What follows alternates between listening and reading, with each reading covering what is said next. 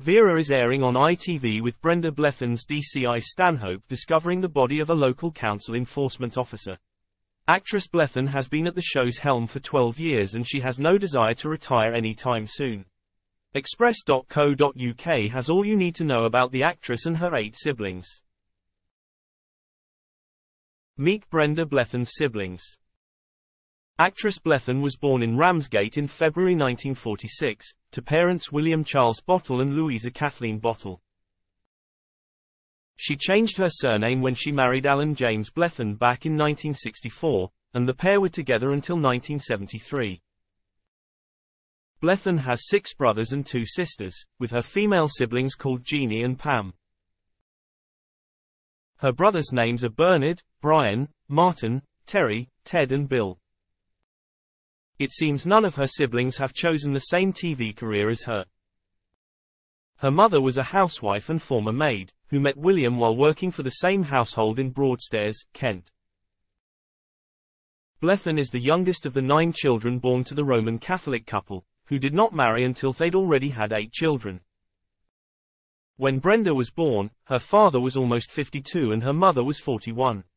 She was 20 years junior to her eldest sibling. In her memoir entitled Mixed Fancies, Blethyn wrote, "According to Dad, when he met Mum it was love at first sight and it wasn't long before he popped the question."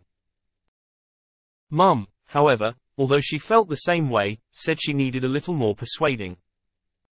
Quite a lot more persuading as it turned out, even after the birth of their 8th child in 1943. As a child, she was first introduced to cinema by her parents, who took her there weekly.